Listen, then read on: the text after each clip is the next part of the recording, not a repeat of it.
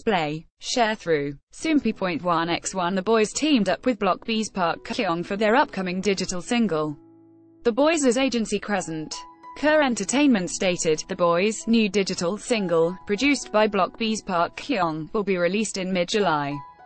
Currently, we are adjusting the release date." Soompi. Display. News. English.300x250, BTF Soompi. Mobile. English.300x250, ATF. They added, "It will be a song that combines Park Kyung's uniqueness and the Boyz' energy. As we are currently in the final stages of the project, we will inform fans of the new song's style as soon as possible."